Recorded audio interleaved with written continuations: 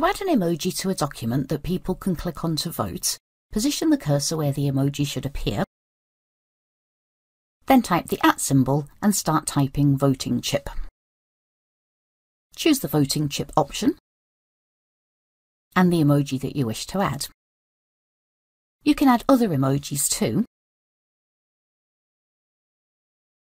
by choosing Custom Voting Chip. Search for the emoji that you want to use, then click on it to add it to your document.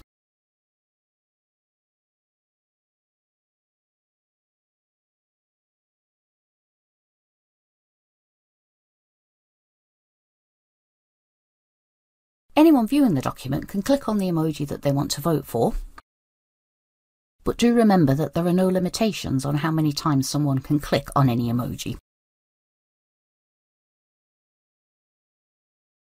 Thank you for watching. Contact us at Agcoris to find out more about Google Workspace.